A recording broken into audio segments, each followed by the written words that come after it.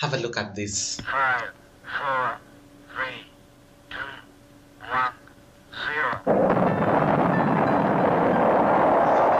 Believe it or not, this is Kenya. The year is 1967 and Italy is sending satellites to space using this facility that just built in the coast of Kenya.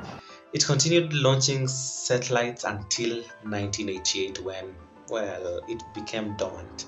The facility is still active and Italy every year pays Kenya 25 million shillings for using that space. But something interesting is that this year the Kenya Space Agency, oh yes, we have Kenya Space Agency.